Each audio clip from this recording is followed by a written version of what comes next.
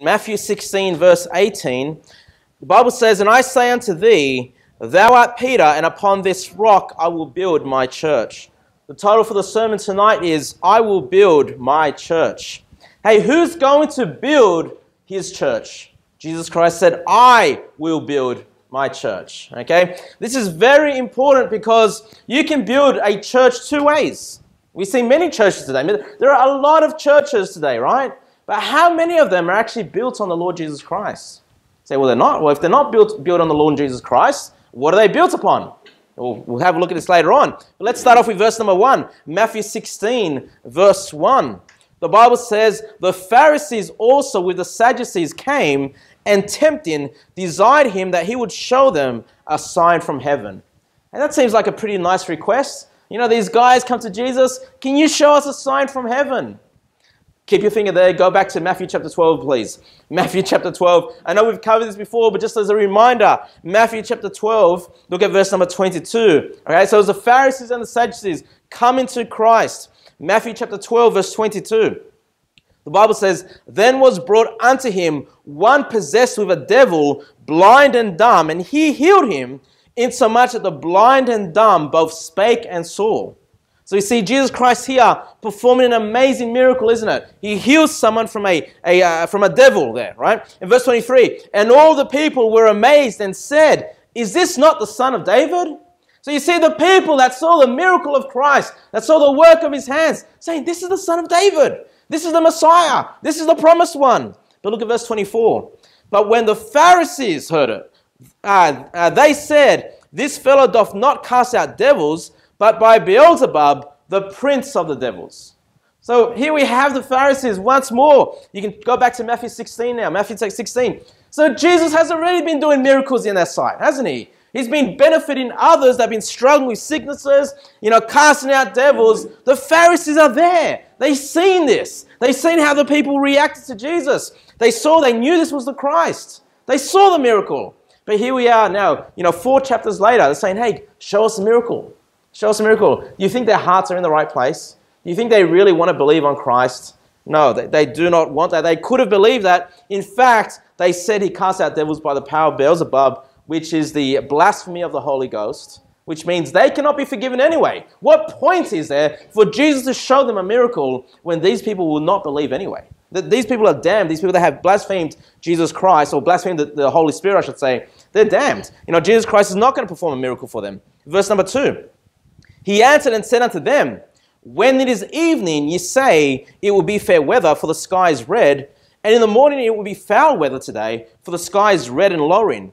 O ye hypocrites, ye can discern the face of the sky, but can ye not discern the signs of the times?" So let's just understand this a little bit. Jesus Christ mentions twice in verse number 2 and then verse number 3 about the sky being red. Now just quickly, when does the sky turn red? It's during sunrise or sunset, right? That's when usually the sky's like that bright orange, that red, that purpley color sometimes that you see. Well, let's understand this then. When he says there in verse number 2, "When it is evening, ye say it'll be fair weather, for the sky is red." So if it's evening, if evening's coming and the sky is red, what are we talking about here? The sun's setting, right? The sun is setting, the sky is turning red. And it says when you see that, you say it's going to be fair weather. Now let's understand this a little bit. Why would they say it's going to be good weather or fair weather? It's because if you can see the sky red, then it's not overcast. It's not full of clouds. So it's a clear sky. It's a clear night sky. It's turning to evening. These people can say, well, it's going to be good weather tonight. Okay. Then in verse number 3, "And in the morning, if it be foul weather, if the weather's going to be bad, if it's going to be, rainy or muggy or whatever," it says here, "If it be foul weather today, for the sky is red." So the sky is red and lowering. Okay. Now, here's a challenging thing. I looked up lowering in the dictionary. What does lowering mean? You know what? I couldn't find any dictionary that had the word lowering. But what I did find was that this word lowering is an archaic form of the word lowering. Okay, lowering. But we don't even use that so much today, right? But what it basically means is that the sky has lowered, okay? The clouds have come down. So obviously when the sky is overcast, the clouds are a lot lower. When it feels like it's going to rain, the clouds are lower, they're heavier. It might downpour. And so when they see, yes, it's time for the sky to be red, but actually the sky is lowering, then they know. It says, it will be foul weather. Say, hey, look, it's probably going to rain today, and it's not going to be a nice day today. So what Jesus is saying, look, you can look at the sky and you can work out by the clouds and how clear the sky is, you can work out how good the weather's going to be for that period of time. So, and then what does it say? O ye hypocrites, you can discern the face of the sky, but can you not discern the signs of the times?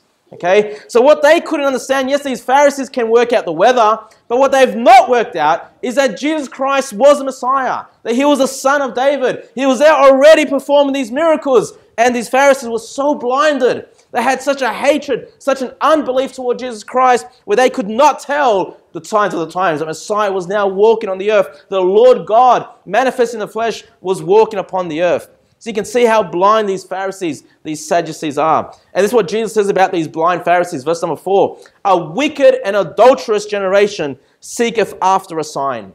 He calls them wicked. He calls them adulterous. Now look, I think adultery is one of the worst sins. I mean, I'd put it up there. I mean, I'd rather be murdered by my wife than my wife commit adultery. That's kind of how I feel about it. I mean, adultery is such a wicked sin. But of course, Jesus Christ is using it here in a spiritual sense. These Pharisees, they should have had the hearts of the Lord God. And if they believed the scriptures, they would have believed on Christ. But they had committed spiritual adultery. They had gone out after other gods or even just self, just made an image of themselves and worshipped themselves. That's why they're wicked and adulterous. It says, a wicked and adulterous generation seeketh after a sign, but there shall no sign be given unto it. No sign. How many people, when you go out soul winners, say to you, I've had it said, man, if Jesus just appeared right now and did a miracle, I'll believe. No, Jesus says, hey, if you say that, that's a wicked and adulterous generation. Okay, they're not going to believe. Even if Jesus came and Jesus was there in the presence performing these miracles, and people still did not believe on him. And then it says, but there shall no sign be given unto it, but the sign of the prophet Jonas, and he left them and departed. So what is the sign of Jonas? That Jonah was in the whale's belly for how long? For 3 days and 3 nights. And why 3 days? Because he came out of the whale, out of the whale's belly. Okay, he came out of the whale's belly, and he says, this is the sign that they're going to receive, the sign of Jonas. Obviously, we who have the whole Bible at our disposal, we know he's talking about his death, burial for 3 days and 3 nights, and his resurrection. Hey, that's the sign that we need to go and preach the gospel with, okay? When we go, in fact, the gospel is the death, burial, and resurrection. If someone says, hey, give me a sign. Okay, let me show you the gospel. That's the sign. That's what we need to preach. Okay, that's what we need to preach. If you could perform miracles, it doesn't have the power. The power of salvation comes through the gospel, from people understanding what Jesus Christ could do for them. Verse number 5. And when his disciples would come to the other side, they had forgotten to take bread. Okay, so they needed bread for their journey. They forgot. Well, they maybe left it somewhere, forgot to purchase some, whatever. But if you guys have been here for the last 2 weeks, what have we learnt? What did he do last week? In chapter 15. In chapter 15, he fed the 4,000. Remember that? They had no food. He fed the 4,000. In chapter 14, he fed the 5,000. And remember, these are just numbers of men. It doesn't include the numbers of women and children as well. So do you think that the disciples, after seeing these amazing miracles, should be concerned about bread? I mean, Jesus can provide for them supernaturally. God can provide them food. They shouldn't be too concerned that they forgot bread. Yes, maybe a little bit irresponsible, but they should know by now, twice, that Jesus Christ is able to feed thousands on such little food. But look at verse number 6. Then Jesus said unto them, take heed, that means listen, and beware of the leaven of the Pharisees and of the Sadducees. Beware of the leaven of the Pharisees and the Sadducees. So what is Jesus Christ speaking about here? Okay? He says, how does that make sense? Why is he talking about the Pharisees and the Sadducees? Because we just found out this is a wicked and adulterous generation. Okay? You see, the Pharisees and the Sadducees, these are religious leaders. And their job is to feed the people. And what they're feeding is hypocrisy. What they're feeding people are false doctrines. And Jesus is comparing their teachings, a spiritual lesson of bread, as leaven. You know what leaven is? It's like yeast. It leavens the whole bread. It spreads. We've got to be careful with false doctrine. If we don't shut it down, if we just accept false doctrine, it can spread into our lives, spread into our church, spread into our homes. We've got to be careful of the leaven of the Pharisees and the Sadducees. Let's keep reading verse number 7. And they, the disciples, reasoned amongst themselves, saying, is it because we have taken no bread? Did Jesus say, beware of the leaven of the Pharisees because we forgot the bread? Is that what he's talking about? So are the disciples understanding? It's gone over their head, right? The spiritual lesson has gone over their head. Verse number 8. Which when Jesus perceived, he said unto them, O ye of little faith, why reason ye among yourselves, because ye have brought no bread? Do you not yet understand? Neither remember the 5 loaves of the 5,000 and how many baskets ye took up? It was 12 baskets then, they were leftovers. Neither, verse number 10, neither the 7 loaves of the 4,000 or how many baskets ye took up. There were 7 baskets left of the 4,000. Verse number 11, how is it that ye do not understand that I spake not to you concerning bread, that ye should beware of the leaven of the Pharisees and of the Sadducees? So you see, Jesus Christ, he is kind of rebuking his disciples. Can you not understand these spiritual lessons? Okay? Now, let me say something about us. We're all at different stages of our spiritual growth. Some of us have read the Bible more than others. And I've read the Bible a lot, but I still don't know everything in the Bible. I still don't have an answer for every verse. Okay, so the reason I bring this up to you, because these are people that are walking with Christ. They're seeing his miracles. They're listening to his preaching. They've been doing this for 3 years, pretty much full time at the feet of Jesus Christ, listening to him. And still, when Jesus Christ taught certain things, it was still difficult for them to understand. Okay, it's something still went over their heads. They couldn't fully put it all together. Okay, and the reason I say this, it should encourage you. Okay, sometimes when you read the Bible, you are going to struggle. You're just going to I don't know what that's saying. Well, you know what? If you don't know what it's saying, sometimes the disciples of Christ didn't understand either what Jesus Christ said. Okay? So that puts you in good company. It puts you in good company with these great men of God, okay, that struggle to understand certain sayings of Jesus Christ. But just because we don't understand, should we just be like, well, okay, I'm not going to try to understand? No, Jesus Christ is instructing them and kind of rebuking them. Hey, why haven't you understood? Part of growing as a Christian is reading the Word of God, studying the Word of God, meditating upon the Word of God, memorizing the Word of God. The more time you spend with the Word, the more you're going to understand it. The more you read through your Bible, the greater the truths are going to come to you. The deeper your understanding of the Word of God is going to become.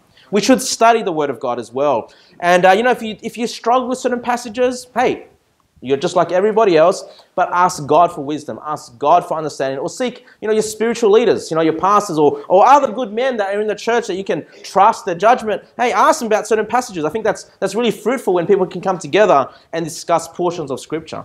So don't get discouraged if you don't understand. Keep trying. Jesus wants you to understand. God wants to give you the answers, okay? But little by little, okay? Line upon line, precept upon precept as we learn the Word of God.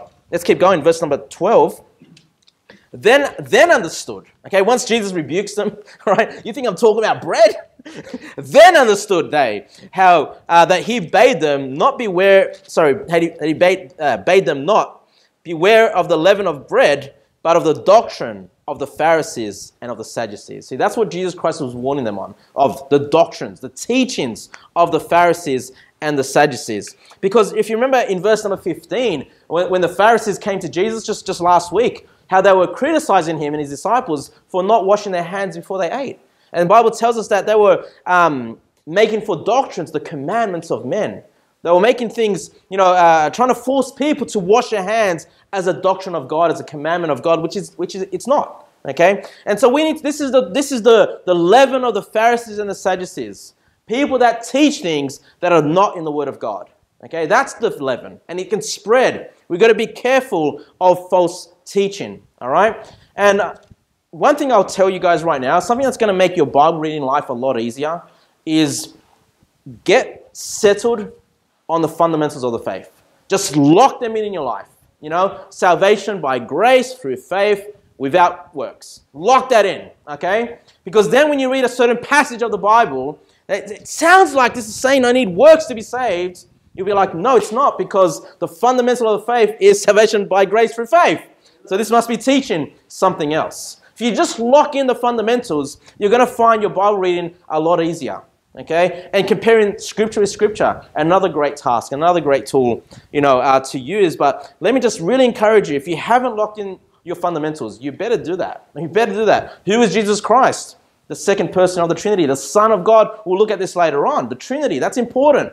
Okay, the virgin birth, creation, 6-day creation, that's all important. The second coming of Christ. Lock all these things in. Once you've got them locked in, the rest of the Bible is going to come to life for you. Let's keep reading. Verse number 13.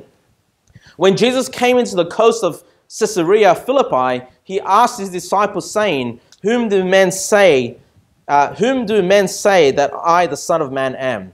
Now, just for your information, Caesarea Philippi, if you remember Herod the Great, the one that tried to kill Jesus Christ when he was a little child, when he died, he had 4 sons, and the 4 sons basically took over his kingdom. And so the 4 sons had different areas of the kingdom. And one of the sons' name was also Herod. Remember Herod, the one that beheaded John the Baptist? And why did he hate John the Baptist? Why did his wife? Because he had taken the wife of his brother Philip. Remember? So Philip was another man who reigned after his father. And this is where we're at. This is Philip's area that he looks over. It's called Caesarea, named after Caesar.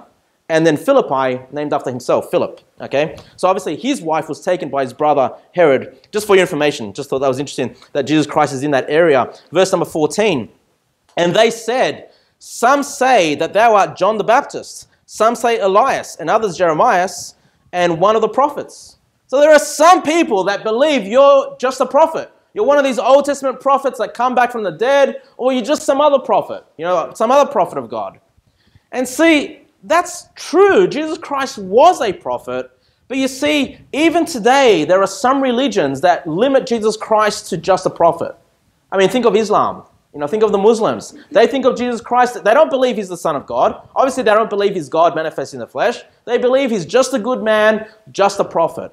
Hey, that's not enough for you to be saved. You need to know who Jesus Christ is. You must believe that he is the God, that he is the creator of all things, that he became manifest in the flesh as the Son of God, that he lived a perfect life and died on the cross for us. Rose again from the dead. It's not just knowing that Jesus was a good person. That's not enough to get you saved. There's a lot of religions in this world. That believe Jesus Christ was a great prophet, a great man, a great teacher. Many of them, but none of them are saved. Okay, it's not enough to believe just that. Look at verse number 15. And he saith unto them, But whom say ye that I am? Hey, this is a question we all at some point in our lives have to answer.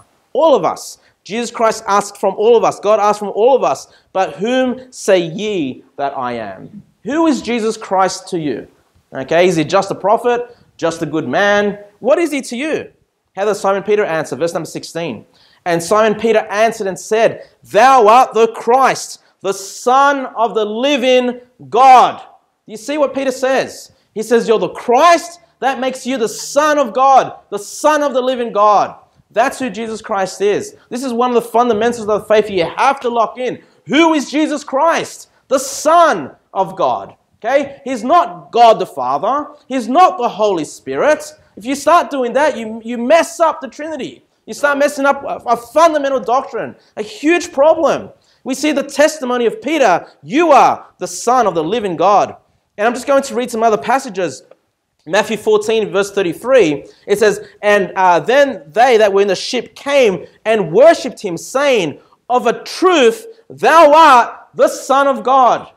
Hey, these disciples knew who Jesus Christ was, the Son of God. And of course, you know the story of Philip, the evangelist, or the deacon, the evangelist as well, that preached the gospel to the Ethiopian eunuch. Remember that? And when the Ethiopian eunuch wants to get baptized, this gets said in Acts chapter 8, verse 37, And Philip said, If thou believest with all thine heart, thou mayest. And he answered and said, I believe that Jesus Christ is the Son of God. Is there any doubt who the Bible tells us who Jesus Christ is? He's definitely here, the Son of God. Matthew 27, you guys are in Matthew, you can turn there if you want. Matthew 27, verse 54. Matthew 27, verse 54. This is Jesus Christ at his crucifixion. Now when the centurion and they that were with him, watching Jesus, saw the earthquake And those things that were done, they feared greatly, saying, truly, this was the Son of God. You see how important we have multiple testimonies of Scripture? You know, every word should be established with 2 or 3 witnesses. So far, we've got more than that, testifying of who Jesus Christ was, the Son of God. All right? I'll read to you from John 1:34. And I saw, this is John speaking, and I saw and bear record that this is the Son of God. That this is the Son of God. And John 11:27, just quickly. She saith unto him, this is Martha, after her brother had passed away. After, Lazarus, before Jesus Christ raises Lazarus from the dead. This is what Martha says to Jesus. She saith unto him, yea, Lord, I believe that thou art Christ, the Son of God, which should come into the world. Any doubt of who Jesus Christ is? He's the Son of God. The Bible does not teach that he is God the Father. He is not the Holy Spirit, okay? This is a fundamental, guys. And I'm driving this home because many of you guys know where some of you guys have come from. And some of the teaching, some of the false teaching that makes Jesus into something that he is not. We've got to maintain what the Bible clearly tells us, that Jesus is the Son of God. It doesn't tell us that he's God the Father, nor the Holy Spirit. Okay, he's the second person of the Trinity. Back to Matthew 16, please, verse 17. Matthew 16, verse 17. And Jesus answered, so after he says, you're the Son of God, answered and said unto him, blessed art thou, Simon Bar-Jonah. Bar-Jonah is Simon's surname. For flesh and blood hath not revealed it unto thee, but my Father which is in heaven. You see, if you today know that Jesus Christ is the Son of God, you know who revealed that to you? The Father from heaven. Okay, it's a spiritual work, spiritual knowledge that you've received from the Father to understand that Jesus is the Son of God. And it says in verse 18, and I say unto thee, thou art Peter, and upon this rock I will build my church, and the gates of hell shall not prevail against it. So Jesus Christ says he's going to build his church, right? He's going to build it. But upon what? He said, upon this rock. Which rock?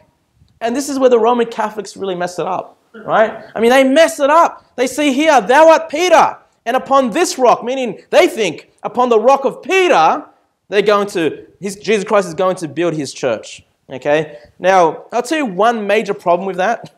Just drop down to verse number 23 quickly, verse 23, same chapter. But he turned and said unto Peter, this is Jesus saying to Peter, get thee behind me, Satan! Thou art an offense unto me, for thou savourest not the things that be of God, but those that be of men. Man, if Jesus Christ is building his church on Simon Peter, it's already failed. I mean, in the same chapter, you see Satan already, misleading Peter in his understanding. All right? So how do we understand this? What is the rock? Well, if Jesus said this to Peter, surely Peter knows the answer, all right? Let's keep your finger there. Let's go to 1 Peter. Let's go to 1 Peter in our Bibles. 1 Peter chapter 2. 1 Peter chapter 2. So obviously, 1 Peter was written by the same Peter that Jesus Christ said these words to. So surely he knows who the rock is. 1 Peter chapter 2, verse 4. 1 Peter chapter 2, verse 4. Peter says, or writes, to whom coming as unto a living stone, disallowed indeed of men, but chosen of God and precious. Ye also, as lively stones, are built up a spiritual house, and holy priesthood, to offer up spiritual sacrifices accepted to God by Jesus Christ. Wherefore also it is contained in the Scripture, behold, I lay in Zion a chief cornerstone, elect, precious, and he that believeth on him shall not be confounded. Hey, he believes on who? On Jesus Christ shall not be confounded, right? Verse 7, unto you therefore which believe he is precious, but unto them which be disobedient, the stone which the builders disallowed, the same is made the head of the corner, a stone of stumbling, and a rock of offense, even to them which stumble at the word, being disobedient, whereunto also they were appointed. So you see that Peter here writes about Jesus Christ, the one who he believed upon, and he calls him the stone. He calls him the rock.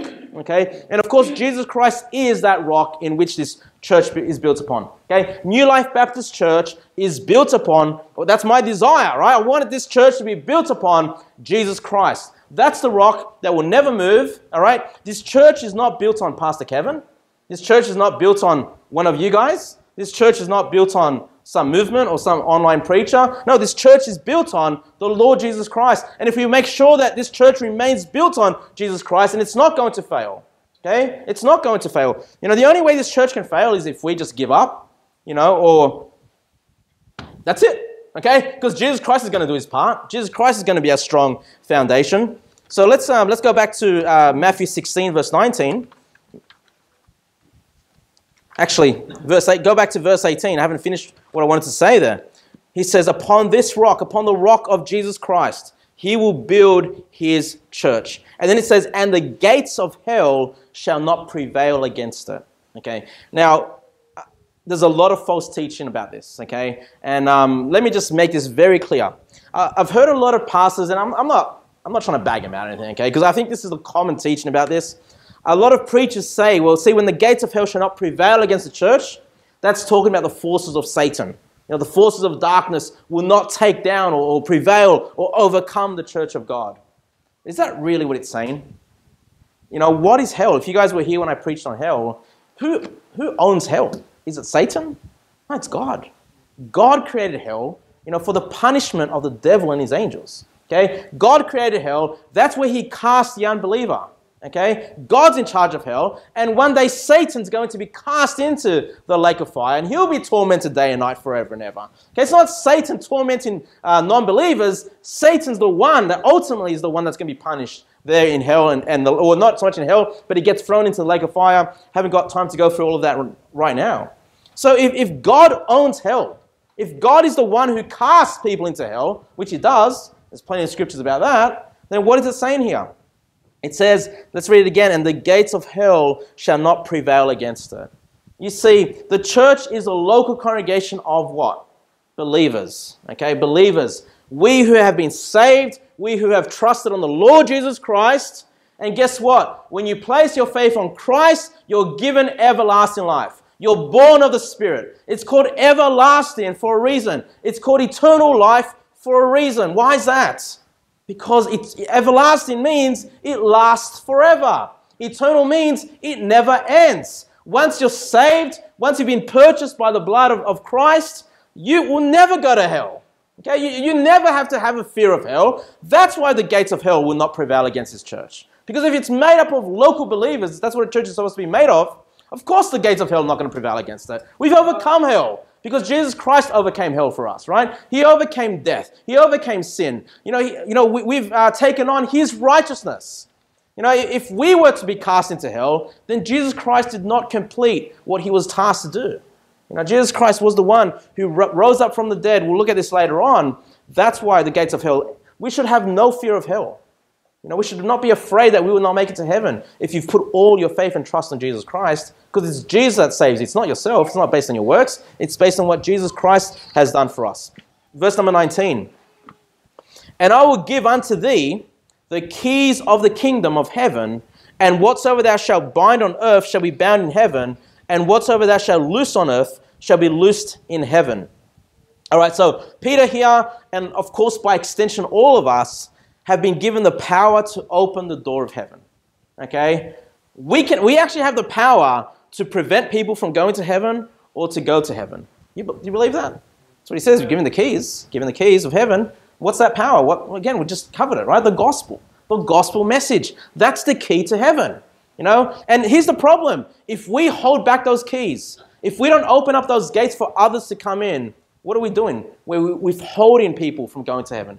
Is that what your life wants? Is that what your life wants? You know, you want your life to be about? You know, someone that withheld heaven from others, or do you want to be someone that's known as opening up heaven? You know, loosen up on earth, so people would be loosed up in heaven. Is that what you want to be known for? I hope the second one, right? Being loosed in heaven, opening that passage to heaven for other people. And again, the Roman Catholics, they messed this up. Right? Have you guys seen the logo or the insignia of the Pope? It's like these two keys. One's gold and one's silver. And they say, the Pope or the Roman Catholic Church, they've been given, because they believe Peter was the first Pope. And so, the church is built on the first pope. So, the Roman Catholic Church is the one true church which has the keys to heaven. And that's why they believe that the only way for you to be saved, the only way for you to go to heaven is through the Roman Catholic Church, because the Roman Catholic Church, in their minds, has the keys to heaven. Okay? Now, here's the problem with that. Keep your finger there. Turn to Luke 11, verse 52. Luke 11, verse 52. Because this is not the only place that speaks of these keys. All right? Luke 11, verse 52. Luke 11, verse 52. And while you're reading there, Jesus Christ, during this chapter, I haven't got time to go through it all now, is destroying the religious leaders. Just absolutely wiping them in this chapter. Luke 11. But look at verse 52. Jesus says, "Woe unto you lawyers, for ye have taken away the key of knowledge. Ye entered not in yourselves, and them that were entering in ye hindered." You see, these lawyers, Jesus Christ says, look, you've taken away the key. The key to enter, we see the context, if you look at this chapter, is the kingdom of heaven, is the kingdom of God. They've hidden that key away from other people. And it says, and them that were entering, ye hindered. There were certain people that wanted to know the truth. They wanted to know, what must I do to be saved? And these lawyers, these religious leaders, stopped people from going into heaven. Hey, that's not what we want to be. We want to make sure that we're people that guide, others to heaven, that we open up those gates, right? The gates of heaven through the keys of the gospel. So you see how here, the key of knowledge, that's what we have. We have the key of knowledge. Okay, we have the gospel message. We can allow people to enter into heaven. Look at verse number 20. Matthew 16, verse 20. Matthew 16, verse 20. And before I go there, just obviously the Roman Catholic Church with their so-called keys, they're no different to these lawyers. They're no different, hindering other people. They're not going in themselves, and they're hindering other people from coming into heaven. Verse number 20. Verse number 20. Matthew 16, verse 20.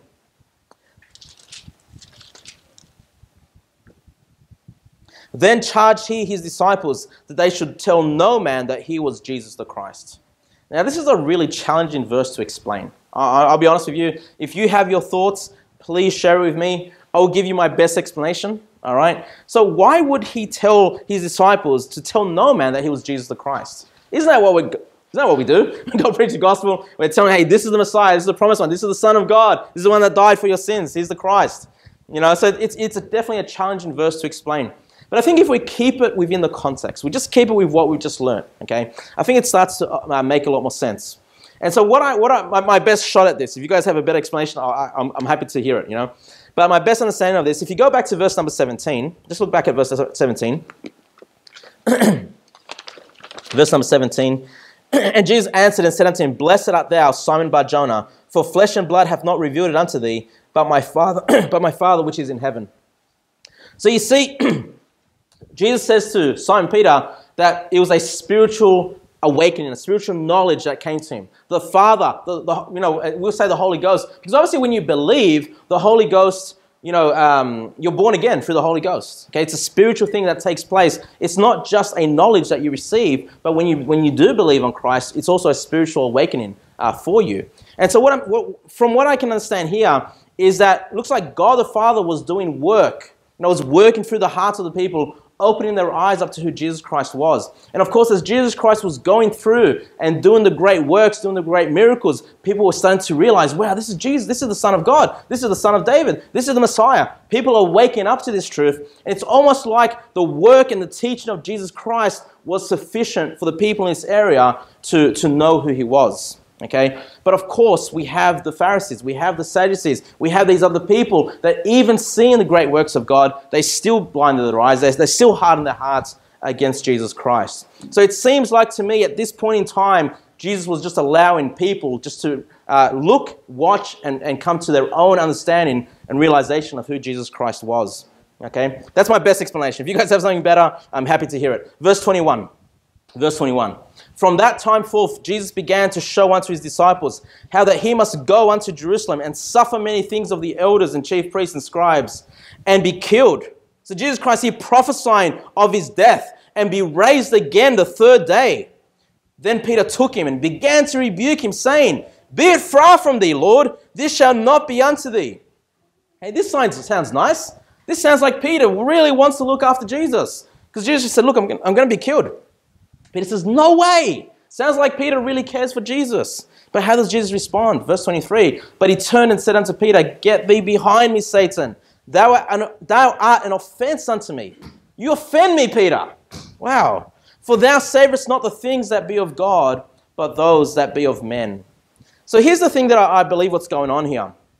It's not that, obviously, Satan is not trying to stop Jesus from being killed. In fact, there are other passages, I haven't got the passages with me, that basically say it was the forces of darkness that were involved in getting Jesus Christ killed and crucified. All right? So it wasn't like Satan was trying to stop that from happening. But I think Jesus nails it down in the last words of verse 23. For thou savest not the things that be of God, but those that be of men. So it appears to me that Simon Peter was tempted by Satan to have some great, ambitions in life. Maybe he wanted to be this great religious leader, and he was looking at the great success and the great, honor that he may receive as being a disciple of Christ. He was seeking the things that be of men. He wasn't thinking about the things of God at this point in time in his life. Okay, maybe he was thinking of himself too highly, too highly, and the thought of Jesus dying would just shatter that dream. If their great prophet, if their great preacher, were to die, it'll destroy as far as he's concerned, the thoughts that maybe, this is a great movement that we can achieve. But he doesn't realize that by his death, burial, and resurrection, the movement will grow greater. There'll be greater works. The Holy Ghost will come, empower these men, and preach all across the world. Simon Peter was not aware of that. And of course, we see this because when Jesus Christ was arrested and killed, we saw his disciples, we saw the apostles scattered and fearful for their own lives. So you see, that's what I believe what's going on here is that Peter may have thought too highly of himself, thinking about this great, recognition that he's going to receive. And I think if you're ever going to be a pastor or just get up and preach, you've got to just remember that the work that you do is ministry. You're ministering to the saints, okay? It's not about elevating yourself. It's about elevating Jesus Christ, okay? It's not about edifying yourself. It's about edifying the believers, serving the believers. It's not about getting served yourself. It's about serving the believers with the word of God. So make sure you keep that in mind because I think when you start thinking too highly of yourself, that's Satan, tempting you and you start to savor the things of men rather than the things of God. Let's keep reading verse 24. Then said Jesus unto his disciples, if any man will come after me, let him deny himself and take up his cross and follow me. So I want you to notice this. He says it to his disciples, okay? If any man will come after me, let him deny himself and take up his cross and follow me. You don't know how many times I've heard, when I knock the doors on Christian people, maybe you've heard this as well, and they say, you ask, well, what do you have to do to be saved? Has anyone ever said to you, take up your cross and follow after Christ? I've heard that a few times, okay? So they've taken this verse about disciples, about discipleship, and they've applied this to salvation, okay? Now think about this. If we're required to take up our cross, to follow after Christ, walk in his ways, to keep his commands, do the things that he's asking us to do, is that salvation by grace, through faith, or is that by works? It's definitely by works, right? And we'll see later on that Jesus does describe this as works. But let me tell you where a lot of Christians mess this up, okay? Now, when you think of the word disciple, do you think of a saved person? Do you think of discipleship as salvation? Because I'll tell you now, a lot of churches teach that, okay? A lot of Christians have this mixed up, okay? Now, let me tell you why discipleship does not mean salvation necessarily. I mean, largely it does, but not necessarily, okay? Because we know Judas Iscariot. Wasn't he a disciple of Christ? He was, right? But was he saved? No, he wasn't saved, right? So there's a lot of disciples of Jesus in this world, but they're not saved, okay? Because they're still trusting in their works. They're trusting in the discipleship. They're following after Christ in order to be saved rather than his death, burial, and resurrection and the works fully done by Jesus Christ. Now, let me explain this to you. Keep your finger there. Go to Matthew 28, verse 19. Matthew 28, verse 19. I'm almost done now, but Matthew 28, verse 19. Let's read it together from the King James Bible. I'll just read it out. But it says here, Matthew 28, verse 19, go ye therefore and teach all nations. Is that difficult to understand? I'll go to all nations, right? And it's preaching the gospel. Then baptizing them in the name of the Father and of the Son and of the Holy Ghost. Now, keep your eyes in there, Matthew 28, verse 19. I'm going to read to you from the other four, the four other main Bible English translations. And let's have a look at the differences, okay? I'm going to read from the NIV, just the first few words. Therefore go and make disciples of all nations. Is that what your King James says? No, it says teach all nations. The New King James says, go therefore and make disciples of all nations. The ESV, go therefore and make disciples of all nations. The New Living Translation, therefore go and make disciples of all nations. All right. Now, if we compare Scripture with Scripture, Jesus Christ also says, go ye into all the world and preach the gospel. Okay. Another time that he gives the Great Commission, preach the gospel. So when we compare Matthew 28 verse 19, it says, go ye therefore and teach all nations. What are you teaching all nations? You're preaching them the gospel. Okay. The gospel is the power of God unto salvation. Okay. But what do these modern versions say? What's salvation to them? Becoming a disciple. Okay. Works. Okay. This is why a lot of people get confused. They think in order for me to be saved, I have to become a disciple. No. You become saved by believing on Christ. Then once you believe, you can be a disciple. Okay? But there's another thing that I want you to understand. The word disciple is only in the 4 Gospels, Matthew, Mark, Luke, and John. And then in the book of Acts. That's it. That the word disciple is not found in the epistles to the churches.